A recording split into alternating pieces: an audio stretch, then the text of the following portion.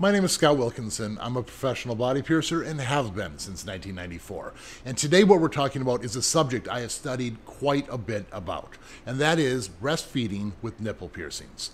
I have talked to nurses and doctors, lactation specialists, and even surgeons about the subject, and that is what we're going to be discussing today.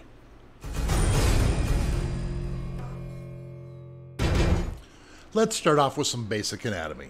Now, the nipple contains between 3 and 12 milk ducts in each nipple, and the milk ducts is what produces or dispenses the milk. So when the piercing is done, a lot of times the piercing needle actually almost rolls around the milk ducts, so the damage is not through the milk duct itself. And even if it was, it's not enough to cause any damage to producing milk or the flow of milk. So myth 1 dispelled. If you are planning on getting pregnant within the next year and you also want nipple piercings, you should wait. Priority number 1 here is going to be the baby. Baby always comes before the piercing. Now, the reason why is generally you need to be at least 2 years healed before you start nursing with this. You can't put an infected piercing or an irritated piercing in the baby's mouth. Just too dangerous. Now, what if you just found out you're pregnant and you just got the nipple piercings? My recommendation, just take them out.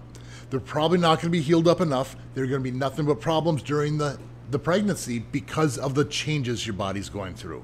So take it out, let your nipples heal, and once you're done nursing, then you can go ahead and get the piercing. What if you've had your nipple piercings for years and then you decide to get pregnant or become pregnant? Now, here's the deal. A lot of times when you're nursing, your nipple will get really sensitive and almost raw. You cannot nurse with jewelry in, because if that jewelry came loose, the baby could eat the jewelry, and this is another whole mess of problems we shouldn't even consider. So take your piercing out, you can nurse, and try to put it back in. Honestly, all the women who have done this generally give up in a couple weeks because it gets so sore, it's almost not worth putting the jewelry in and out.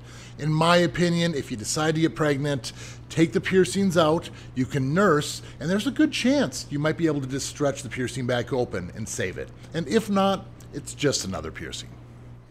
Now, to wind this all up, no, the piercing isn't going to cause an extra hole where milk is going to come out. It comes out the milk ducts. Number 2, when you do the piercing, we're not going to clog all those milk ducts. The piercing goes around those. Number 3, if you are going to get pregnant and you have fresh piercings, just take your piercings out. Priority number 1 is the baby.